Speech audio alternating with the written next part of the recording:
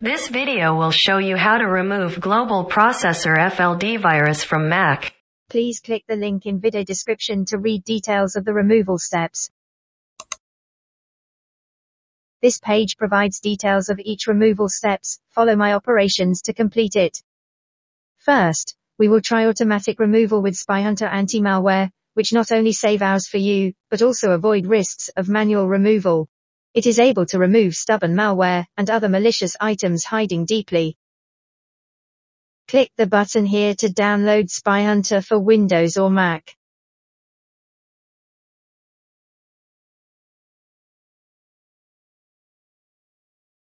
Once download completes, click on SpyHunter Installer, and follow Installation Wizard to install it.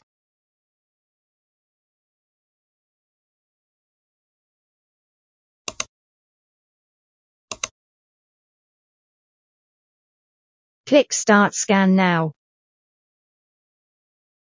Click Next once scan completes.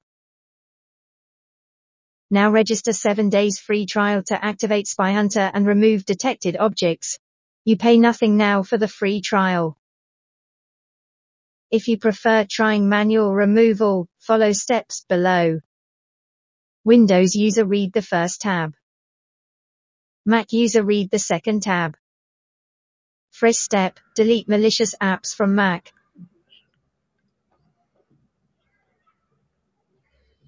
Select Finder on Dock, click Applications, right-click on Unwanted or Malicious App and click Move to Trash. Then go to Dock and empty trash. Step 2. Uninstall malicious extensions. On Safari, click Safari menu and click Preferences.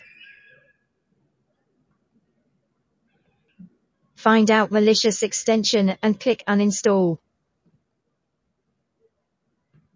On Chrome, select More Tools and click Extensions. Find out malicious extension and click Remove button. On Firefox, click the Extensions button on Toolbar. Find out malicious extension and click Remove. Final step is to remove malicious files and folders. Select Go menu and click Go to Folder. In Go to Folder, type the path of launch agents folder. Then find and delete malicious files.